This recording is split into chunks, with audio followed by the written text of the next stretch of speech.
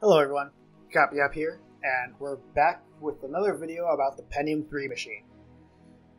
It's been a while since I've actually made a video, but I'm hoping that we can upgrade this thing and put some theories I have to the test. Right now it's got a Pentium 3 at 550 MHz, 512 megabytes of RAM, a Sound Blaster Audigy SE, and an Ethernet card. There's no graphics, it just has the integrated Intel chipset, and I'm going to be trying and upgrading this with a graphics card to try and get better gaming performance. I'm also going to be replacing the Sound Blaster Audigy SE because it does not have drivers for Windows 98. And that's what led me to this whole experiment I'm going to be doing here. So while I'm cleaning up the PC, because it's quite dirty and old, I'm going to explain what I mean by this experiment. So usually when you see retro computer videos and everything, and they're building something, they have the Voodoo 2s or the best of the best graphics cards and stuff like that. And I wanted to see if just having an office PC, you slap a budget-oriented graphics card from back in the day in, would work just fine for Windows 98 gaming and just having a retro experience from hardware back in the day. So I'm going to be using a Radeon 7000, or rebranded to the Radeon VE. It was VE then 7000. In this computer to see if this budget-oriented card from 2000 that cost something like $150 would work well enough to give Unreal Tournament, Quake 2, and all these other 90s FPS games I want to play on this kind of machine, if they'll be playable on that kind of hardware. And so that's my experiment, is seeing if the budget parts from back then are still applicable today for using it. So one thing to be sure is while cleaning this up, I did manage to break apart the Audigy S. Fuck, I can't speak English, but really, when you're messing with parts like this, it's always good to be careful because you can ruin things. The Audigy itself still works. It was just a plastic cable over the CD audio thing, but it's just something to keep in mind. Fuck. Now, of course, since this PC is getting to be really old, I decided to give it a little cleanup.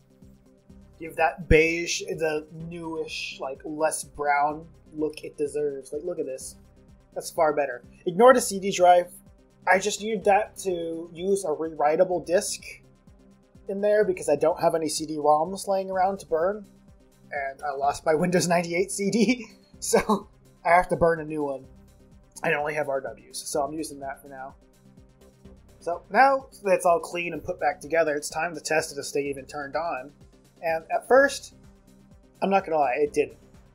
So I had to go and pull it apart, do all sorts of shit with the cables while it's still plugged in because I'm a fucking madman. And it was getting power, and shorting the pins did turn it on. But what I figured out is that I had put the pins for the power button on wrong, and so that's why it wouldn't turn on.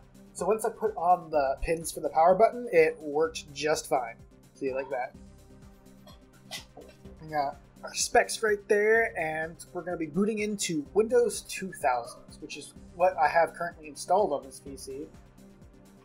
Because, well, I don't know what I was doing with it last, but it required Windows NT and XP kind of doo-doo look-wise.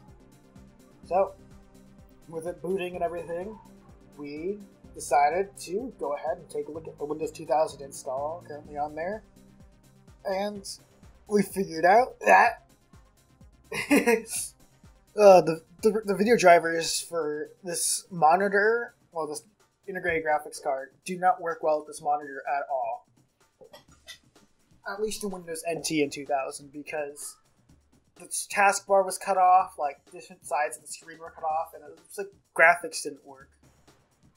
And here I am, burning a DVD and CD, and it didn't work. It had files on it, apparently, and so I put it in the computer. Well, I tried to at first.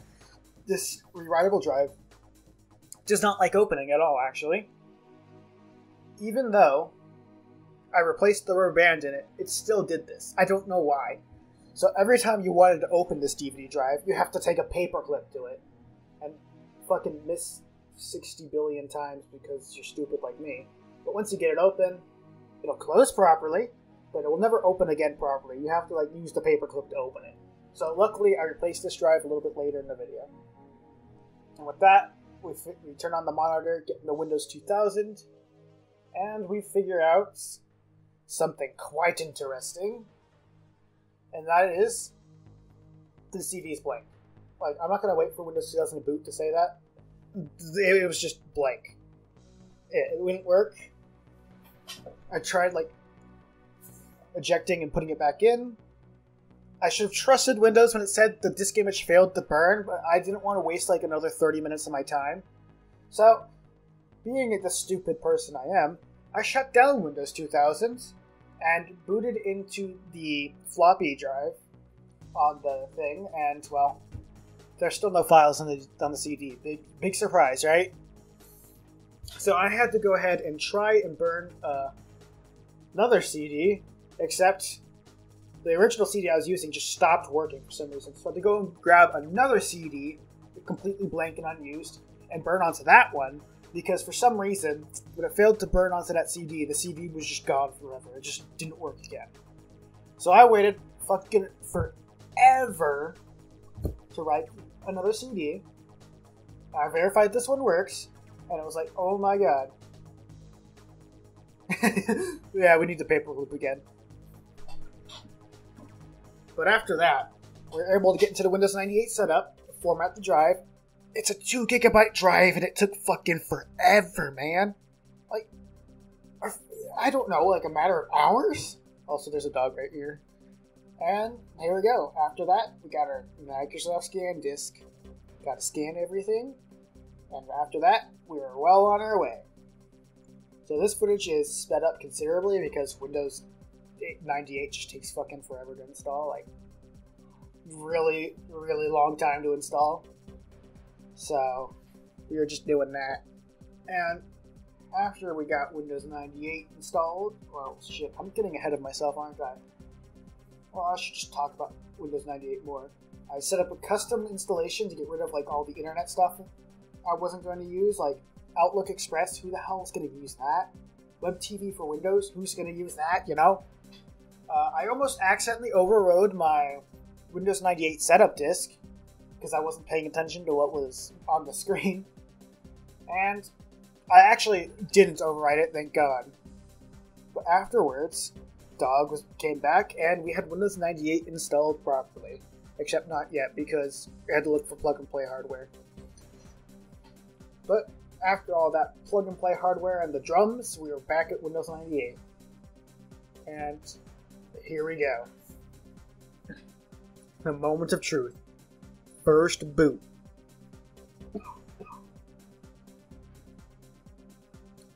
And here we go. Unknown device. Yeah. Windows 98 has a lot of that. So now that Windows 98 is installed and it's going through all its shit it has to do before you can actually get onto the desktop for the first time, I had to actually start like thinking about what I was going to install on this to test the difference between like a graphics card and anything. And I'm not going to lie, at first I was thinking about just using like something like Doom, but then I realized that Doom doesn't really use much of a 3D accelerator at all, so it wouldn't have any difference. So I had to choose Quake. Well, I chose Quake 2, Unreal Gold, and Unreal Tournament because Unreal better than Quake. I also had 3D Mark 2000.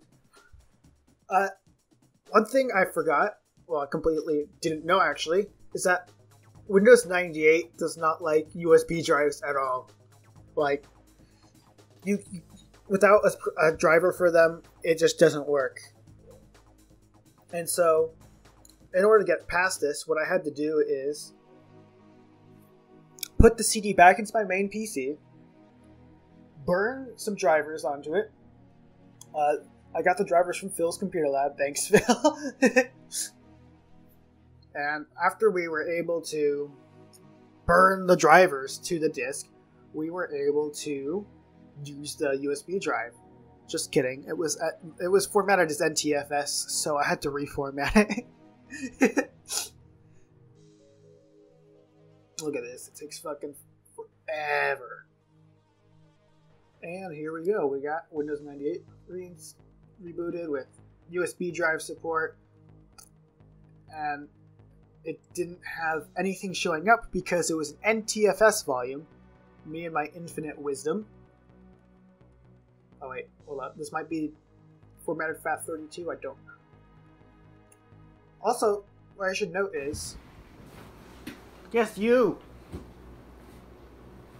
What do you even want?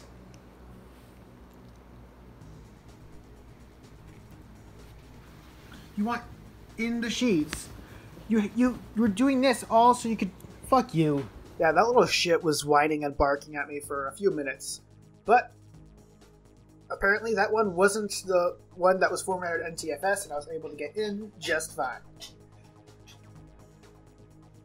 And here it is, installing our Creative audio drivers. We have the Creative Ensoniq in here, which is actually made by a company that's not Creative. I think Creative bought them and then renamed it to the Creative Ensoniq. It was weird. So we had our sound drivers installed, our Ethernet drivers installed, just in case I want to play like LAN or something I can. Hey, that rhymed. So after we went ahead and installed all our LAN drivers and stuff, we just had to restart our computer. And there we go. We were all set with some drivers for sound and LAN, and I completely hadn't installed video drivers yet. It slipped my mind for some goddamn reason. And I actually never really noticed it because it's Windows 98. It's gonna look the same with like 16 colors, 256 colors. It ain't got much in the name of color.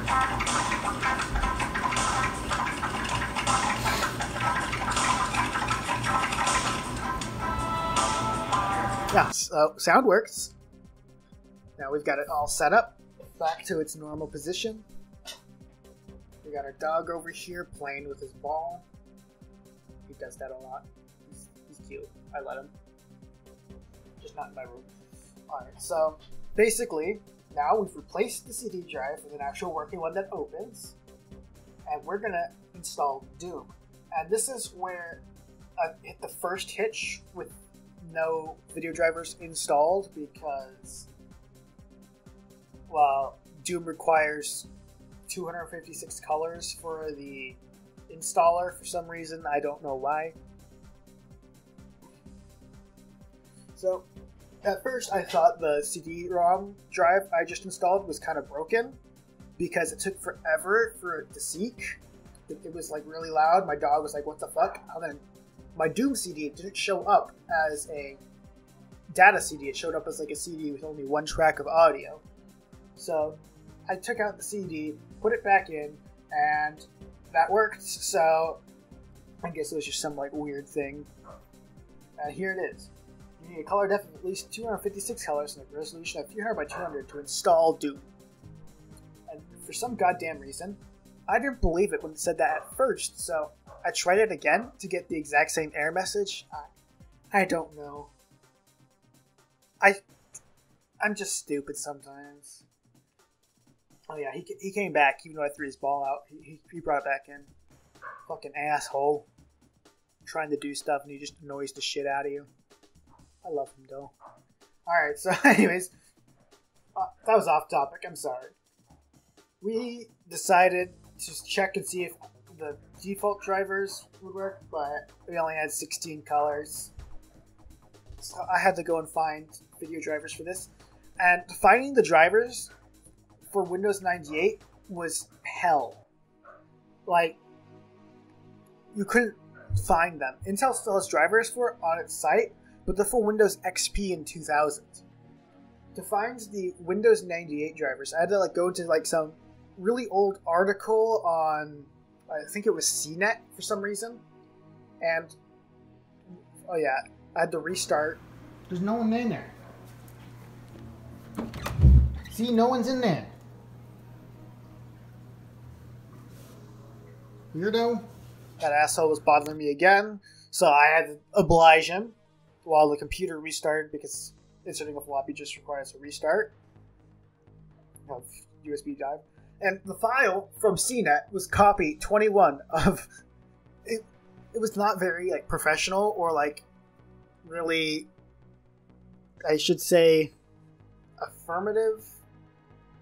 It seemed kind of fishy, but it was the only file I could find for video drivers. And you know, I could just reinstall Windows 98 anyways if it was a virus. But it seemed to be like an actual Dell thing. I'm tired, sorry. And you click install now, and it will do its thing. Because, I don't know. I don't know why the installer used a fucking Internet Explorer webpage. So now I had gotten the video drivers installed. I realized I've been saying we a lot for some fucking reason. Just roll with it, okay? So we got... Fucking hell. So I got the video drivers installed, and this greeted me. Yeah. A horrible high-pitched squealing noise from the monitor, and this. For some reason, it decided to try and put this monitor in 1024 by 768 by default, even though I installed the correct monitor drivers for it that said it could only support 640 by 480. It was fucking stupid. I spent like 15 minutes troubleshooting this thing, trying to figure out how to click into the resolution thing because there's 4 mouse cursors on the screen, and not all mouse cursors are equal. And I eventually got the resolution down to 640 by 480, managed to get the refresh rate down to just 60 Hz because anything above 60 Hz kills this monitor. The old IBM color monitors were not made for anything past 60 Hz.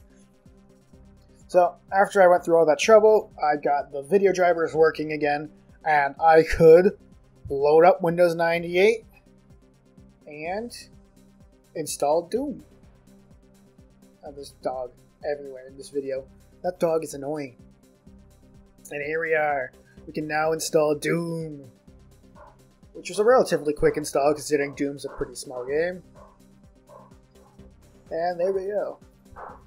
Now that everything had been tested out, well, not tested out, but installed, it was time to like test out and see how well the computer performed in software rendering, and of course how the sound performed, because up until now I haven't used this Creative Ensoniq at all. So it was basically a bit of a gamble to see what was going to happen. And for this video, I actually directly captured sound from the sound card so that you can hear how an Ensoniq would sound. And it actually is pretty decent for like most things. FM synth, it's terrible, but just listen to this.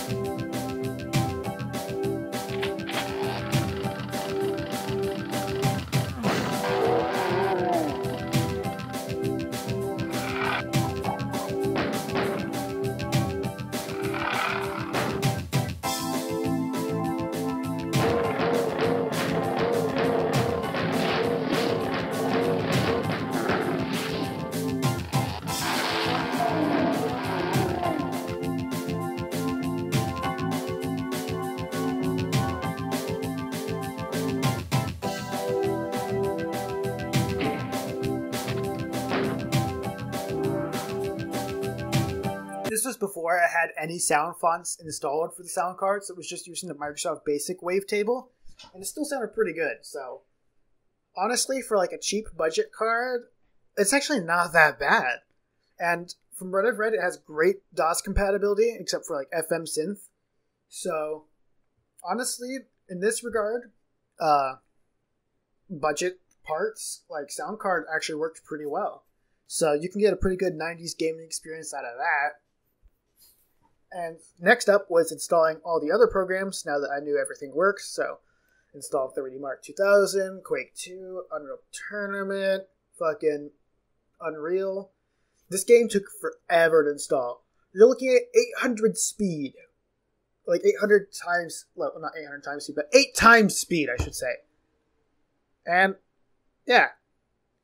It took over an hour to install. So I'm just going to skip the rest of the installation stuff and just go straight to the benchmarks with integrated graphics. So this is just using the integrated graphics on the computer. And you can see that it's running everything.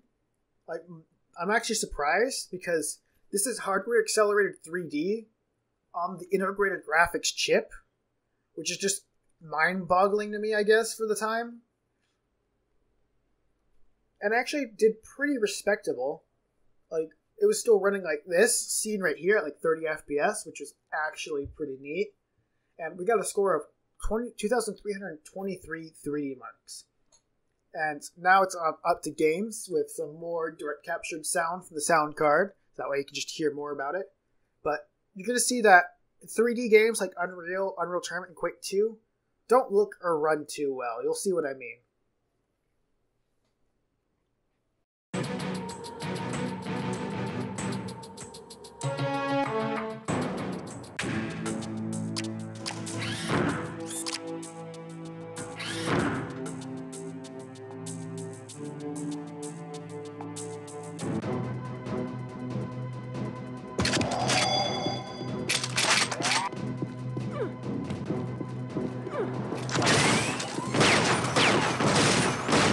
First blood.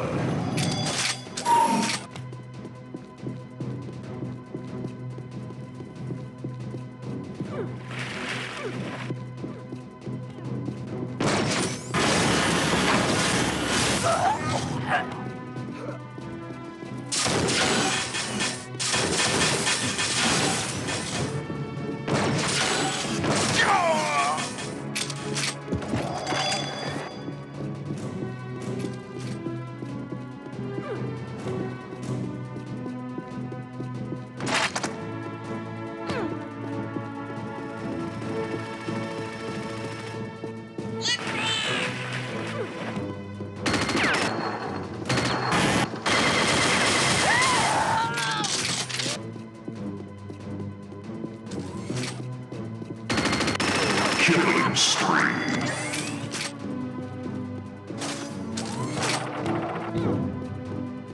I just slaughtered that guy.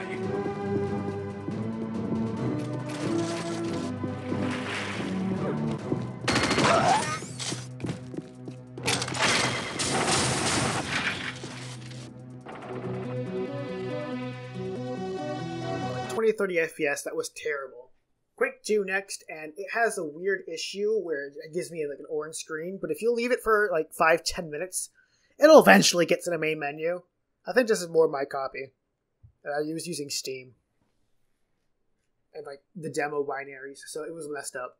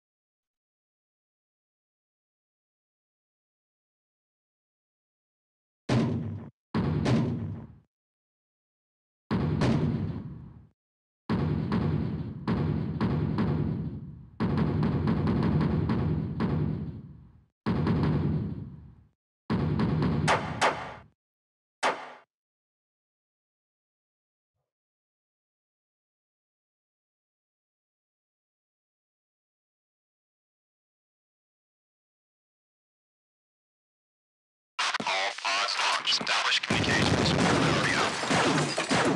Computer updated.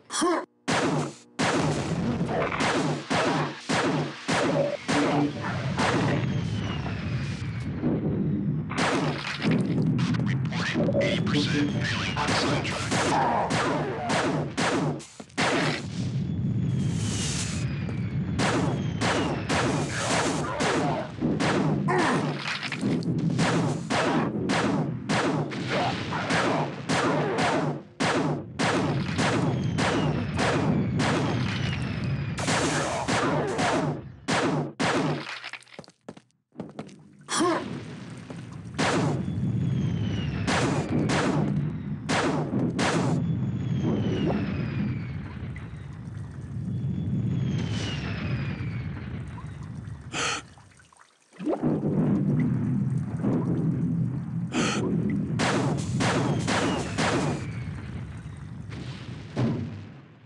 Quake probably ran the best out of all of them, probably because it was software. OpenGL isn't on the integrated graphics, but DirectX is. It's weird. But next up, Unreal.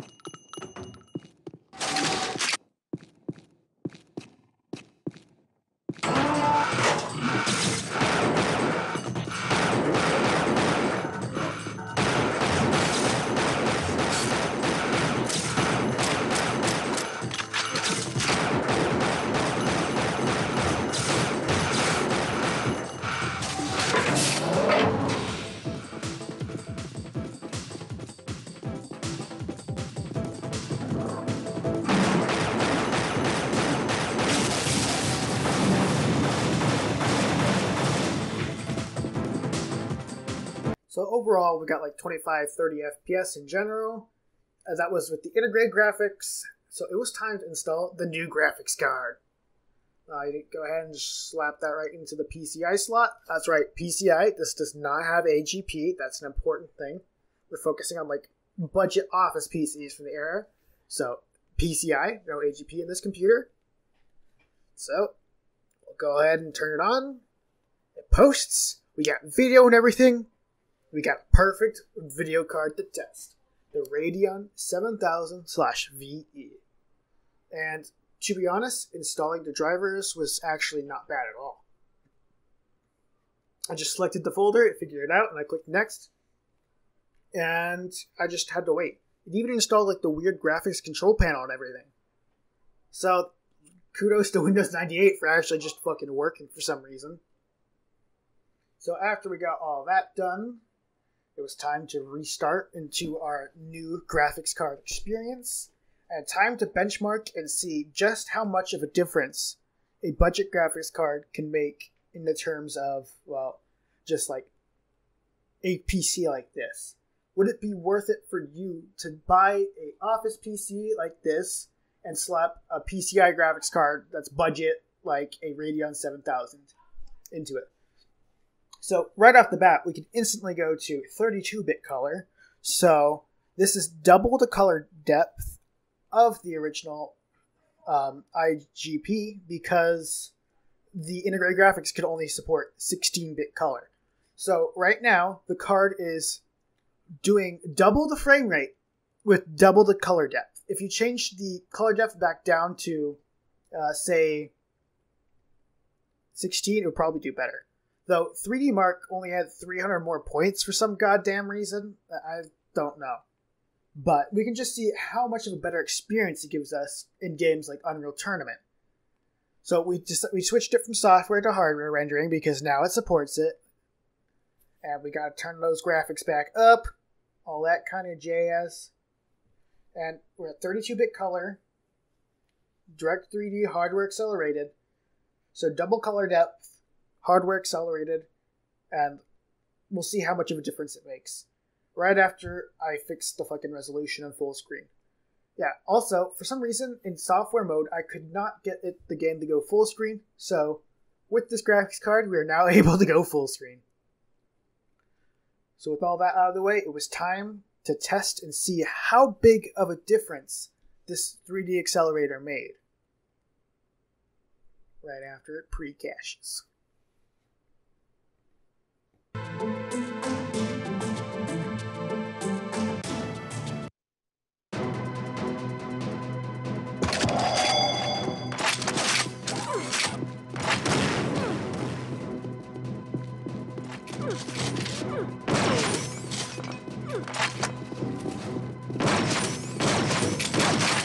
First blood.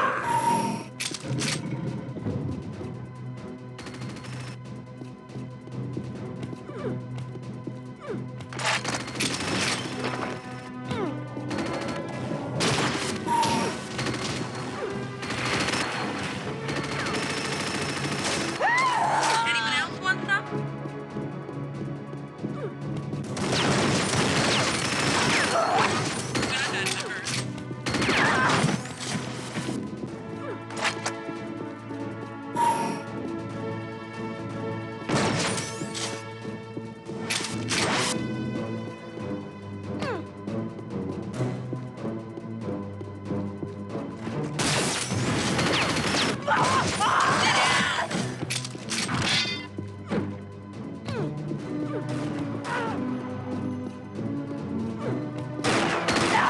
Oh yeah.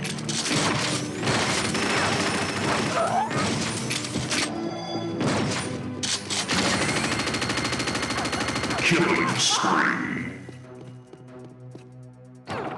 Now, Quake 2 still gave us the same fucking orange screen.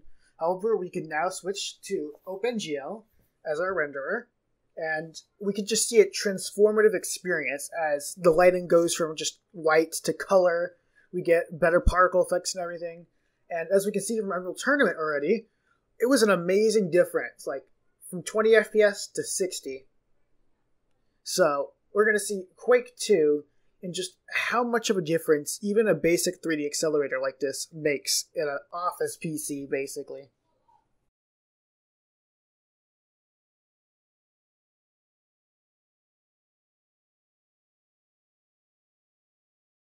All pods launched. Establish communications. Priority out.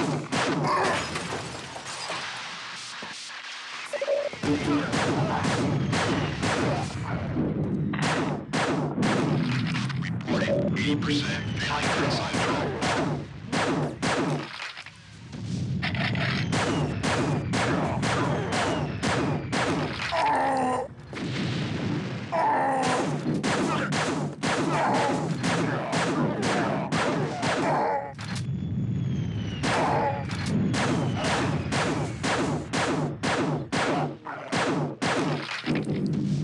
So far, this 3D accelerator has actually been amazing. Like, it only increased our 3D Mark score by 300 for some reason, but if you take a look, we've been running at like 60 FPS in all these games from 20 to 30, and we've been able to use hardware rendering with things like colored lighting.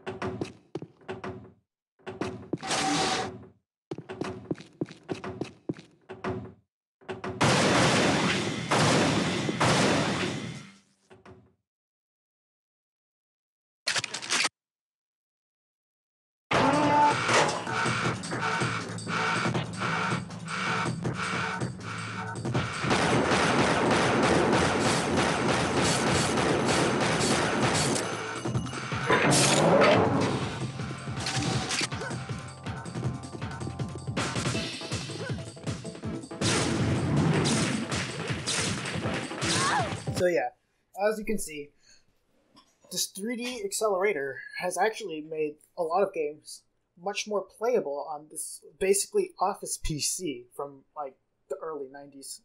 Early 90s? Fuck, no, late 90s, early 2000s.